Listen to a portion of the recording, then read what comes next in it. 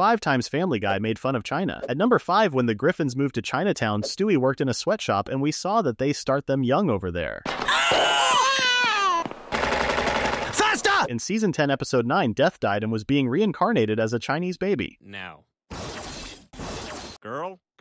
At number 3, they made fun of how one can identify a Chinese store in the US. In Season 11, Episode 9, they made fun of a Chinese spy in the Tokyo headquarters. Too bad about that Chinese guy, huh? In Season 8, Episode 14, they made fun of how short Chinese people are.